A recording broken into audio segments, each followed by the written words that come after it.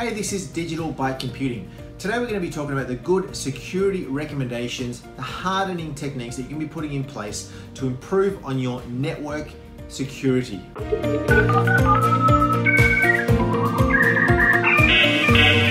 So we are doing a series on security and the different security recommendations that you can be putting in place across various types of infrastructure. Today we are focusing on network and firewall security and things that you can be putting in place to improve on your network hardening and your security footprint.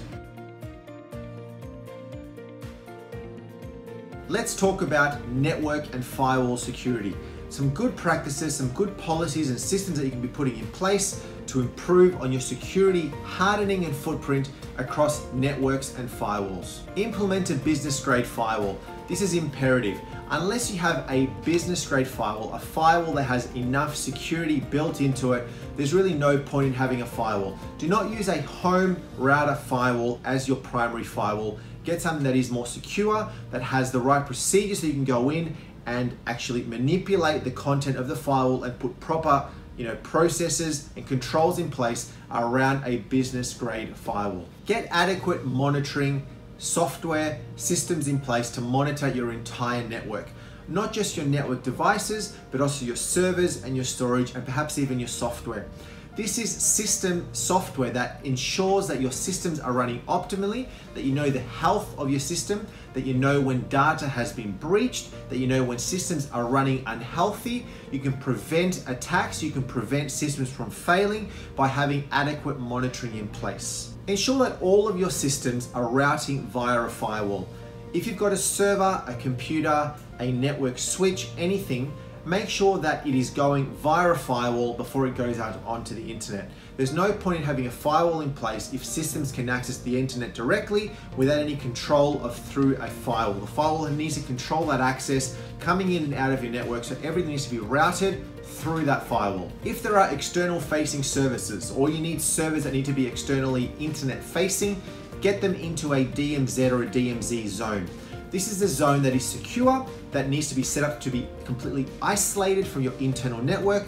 The systems and servers in this DMZ zone can be exposed out onto the internet, should not contain business critical data because they do have internet, there are internet facing, but they should be completely isolated from your internal network. If you have a firewall in place that is business grade, look at controlling the ports that are opened on that firewall.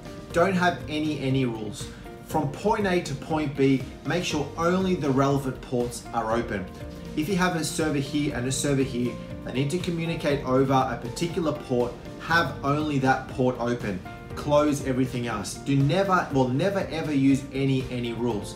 If you need to access port 3389 for RDP, have only that port open. Don't have other ports open. So control what ports are open on firewalls. Put adequate systems and procedures in place to control who gets access and what gets access into your network.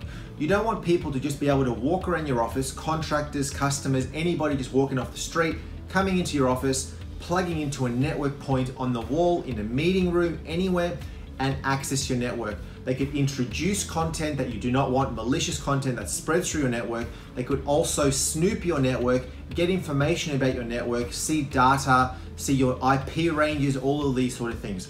So put systems in place to control access into a network. Don't let anybody just be able to plug in and get access. Similar to that is implementing adequate Wi-Fi security. Don't have your Wi-Fi open for anybody to use. Wi-Fi should be controlled via preferably over Active Directory, so that you need AD credentials to be able to actually access your Wi-Fi. Wi-Fi should not be given out. If you have a password for your Wi-Fi, it should not be given out to anybody, because anybody could literally just access your entire network by connecting into your Wi-Fi. They connect into your Wi-Fi and they can see your network, they introduce malicious software, and you want to limit and control that.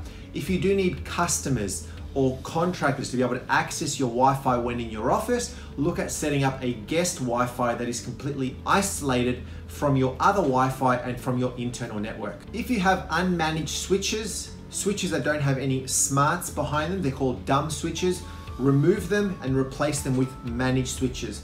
Managed switches have more control over what the ports can do, more security about what those ports can do, while an unmanaged switch can't.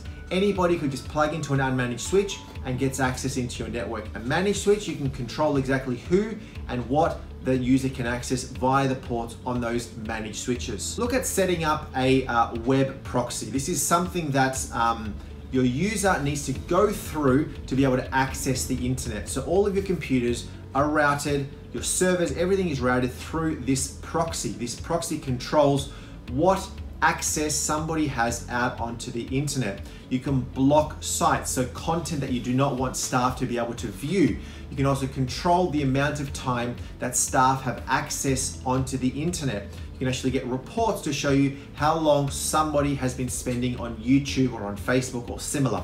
So putting a web proxy improves the security, make sure that you can only access sites that are approved by the business. So that was network and firewall security. I hope you found it helpful. There's a lot of stuff that we did cover in there, and it's really just a good foundation for you to get started. Next time, we're going to be talking about the end user and workstation security. These are the users out in the fleet and security recommendations that you can be putting in place. So if you found that video helpful, please like it and subscribe to my channel, Digital by Computing, just on the button there for more videos.